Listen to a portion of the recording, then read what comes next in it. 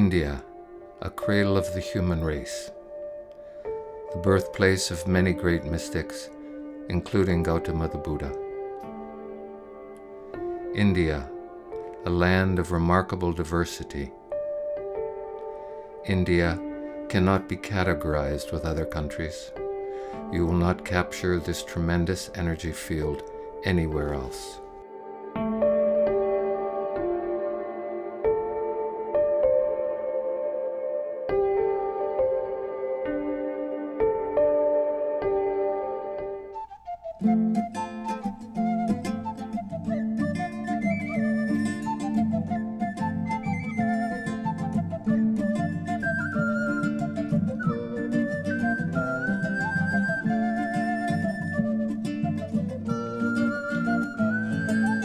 I feel like with every time that I come here, what I discover actually is my beauty, my strength, what I have to bring to the world. My interest to come here was purely because of meditation. Walking in here, one thing I noticed was instantly there was this burden on the heart and mind that left me, because there was a lot of this playfulness in the air. The campus was so beautiful. I've probably enjoyed almost every spot at the campus so far, and I've liked almost every spot. I remember the moment I came to the OSHO auditorium and looked at the OSHO auditorium for the first time and just saw the beauty of the pyramid and the blue skies and the trees all around, and I was just awestruck at how beautiful this place was.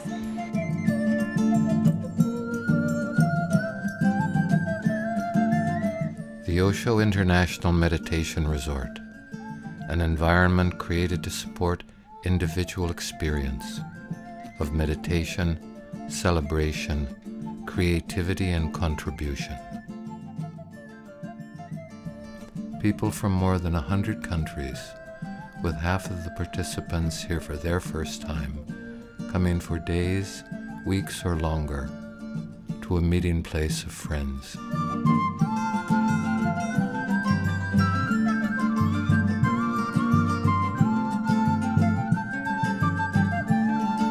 Famed for its black pyramid buildings, the largest of which is the OSHO Auditorium. This facility offers the OSHO active meditations from 6 in the morning through the later evening. Instruction and support is provided.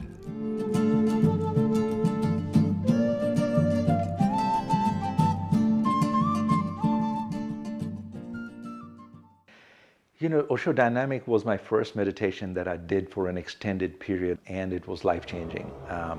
Back then, in my 20s, early 30s, this meditation was revolutionary because the energy living in America, traveling so much, was so much into the head. This meditation helped me to get back into the body, start to feel breeze on my body, the taste of the food. It just got me into the body. All we have to do is just unlearn this restlessness that we have in the body and in the mind. And active meditations are such powerful doorways, such playful doorways to undo this tension in the body and the mind. And then you realize that meditation is truly your nature underneath.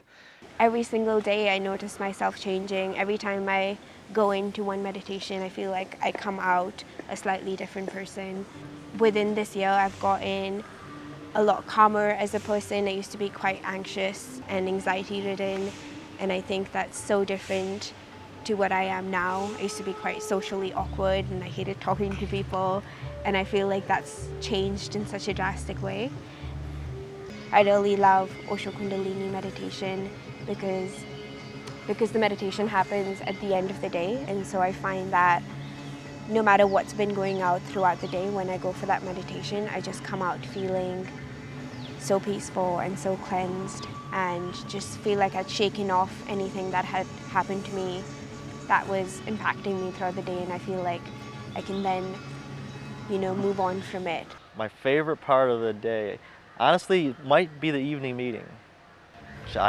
And I'll be perfectly honest, full disclosure, the first 3 days here, the evening meeting, is almost what made me want to leave, because I didn't understand it. There was a lot about it that I just didn't really connect with. I'm like, man, what did I do? And then I went to the in-depth talk from Amrito about it, and he explained why each step is done and what you're supposed to get from that step. And when I went the next day to it, it was completely different. I understood more what was going on. And ever since then, I've loved going to it. It's really a good experience.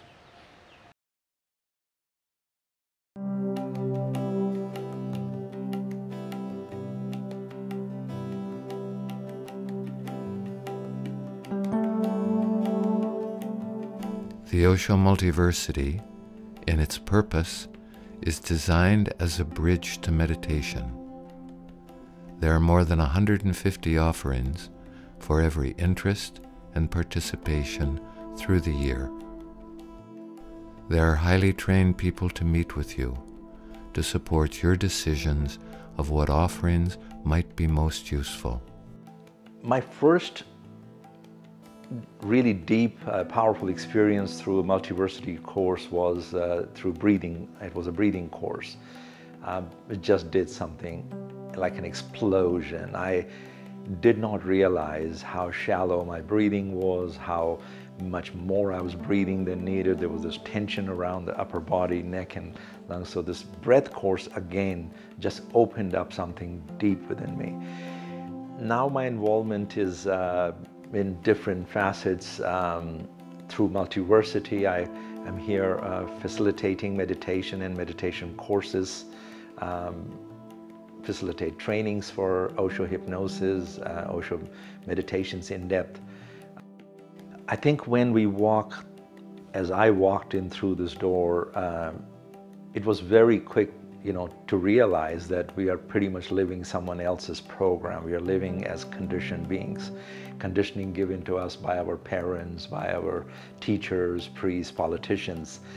So I think Multiversity was the doorway that helped me to decondition or uncondition myself from these belief systems. And when that surfaces, these are incredible doorways through creativity, through esoteric sciences, through movement, to decondition, uncondition, unburden yourself of that, so you can truly come in contact with who you are. Because all these sayings about love yourself, be yourself, no one has an understanding of what the self truly is. So for the first time, with all that burden gone, all that conditioning gone, you start to get a glimpse of the self. Meet yourself, so that is what was a starting point, a gift for me. There's something about the painting course. It has these qualities of like an unexpectedness. Like even if I've done it already 2-3 times, I never actually know really what's going to happen next, and that can be also really in the structure of the course. But it's also a lot about painting. When I paint, I never know really what is going to happen next. Like if I go with my natural flow of things, I never know what color I'm going to use next, or in what way, or how they're going to come together once they come on the paper, or how I'm going to feel when I allow myself to use these colors or to express myself on the paper. Or there's something where it opens the space of spontaneity and something unexpected.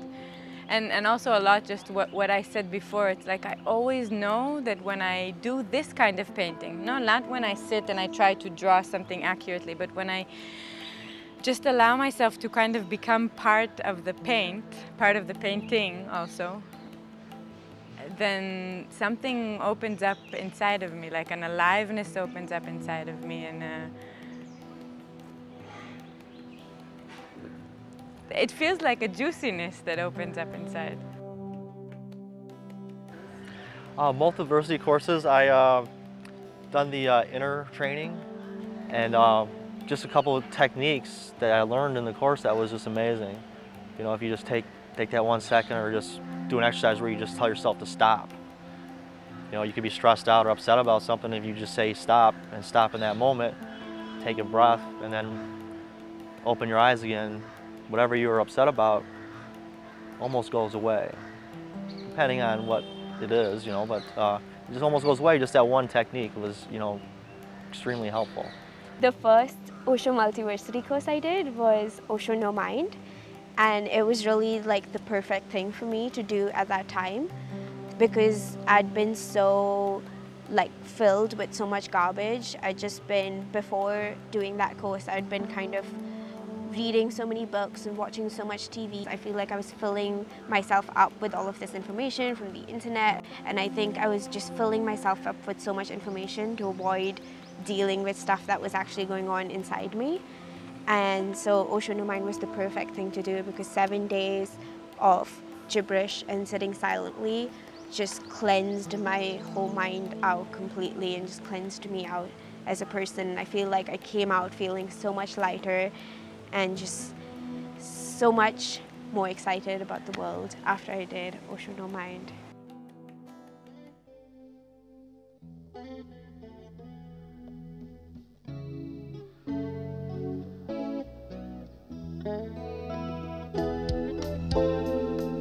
Classes are offered every day of the year. Energy, body-focused activities, from Tai Chi, Zen archery, Sufi whirling, and many others.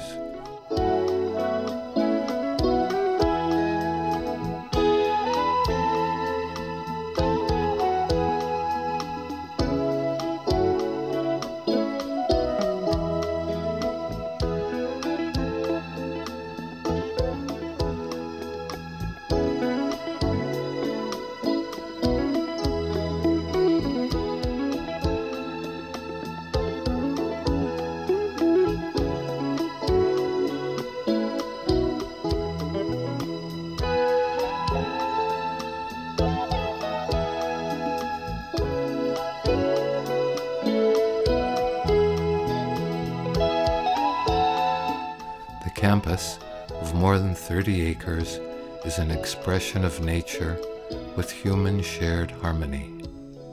Some areas of the campus are silent zones, where only nature speaks.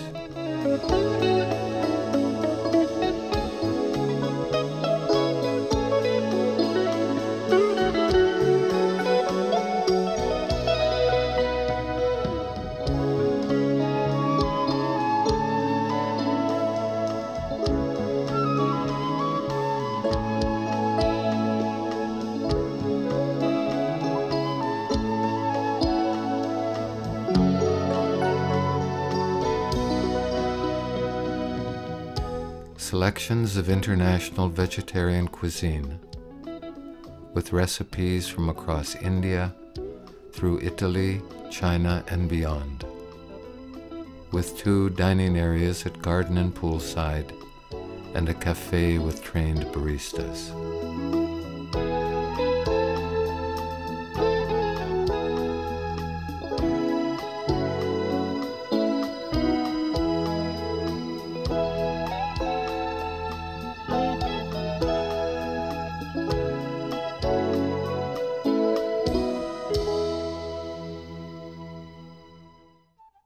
Of several longer programs offered, one is work as meditation, providing techniques and experience to move with a different awareness and understanding into the marketplace of your everyday living. I just communicate with people so much better, and I know that's going to help me a lot when I go and work in places other than this place, because I think the work as meditation program, you learn all of these skills that you need in a workplace. I'm currently doing social media for OSHO, so I manage the OSHO Facebook page as well as Instagram. And so what I do is try and make sure we get OSHO across to a wide audience around the world. So OSHO's vision, his words, things that are happening on campus, different courses going on, different events, and just sharing OSHO with the whole world. Part of my original plan for coming here was to learn how to deal with stress at work, which is why I entered the Work as Meditation program here. And at first, I felt more stressed, you know. But after being in the program now for over a month, now I kind of understand why the program exists and what it's meant to do for each person. And what it's meant to do for each person is going to be different. It's not going to be the same for everybody because everybody has different jobs, different lifestyles.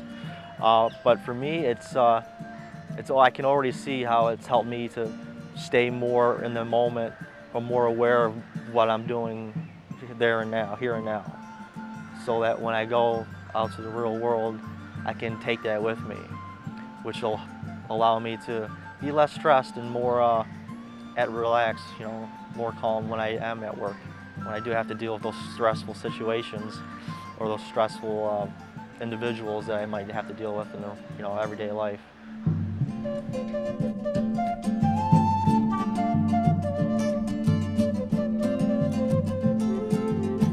The meditation resort expression.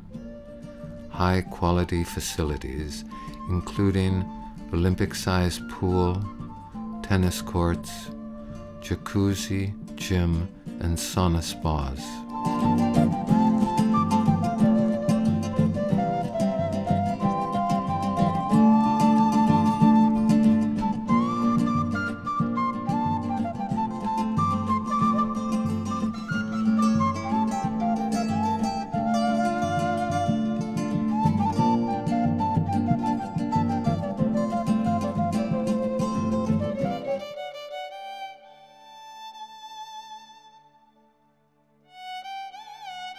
Big component of the OSHO Meditation Resort is the celebration component besides the meditation.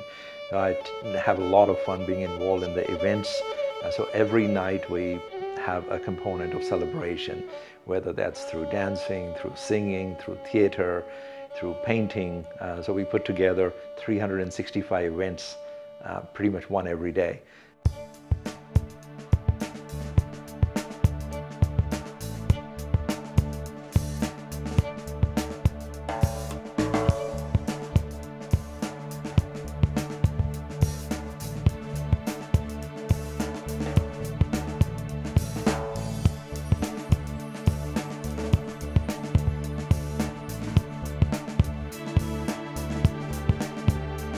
For me, this is one of the most creative, most playful meditation park, you know.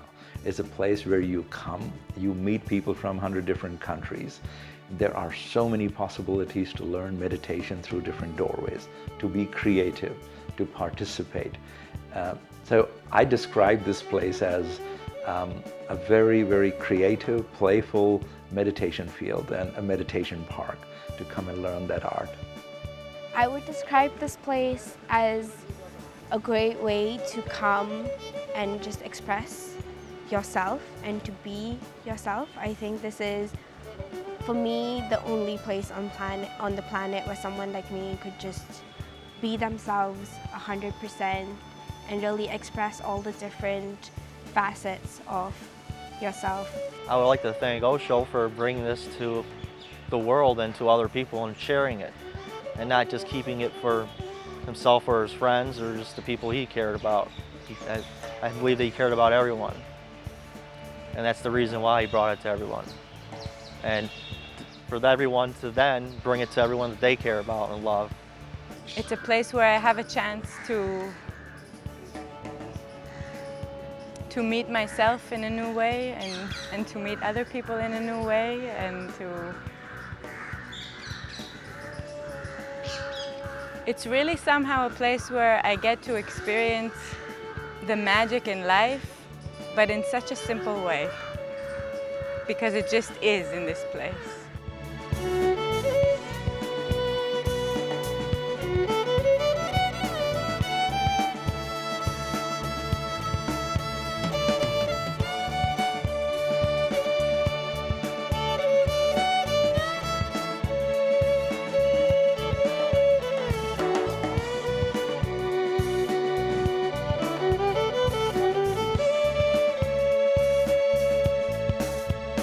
an Osho proposal for a new human.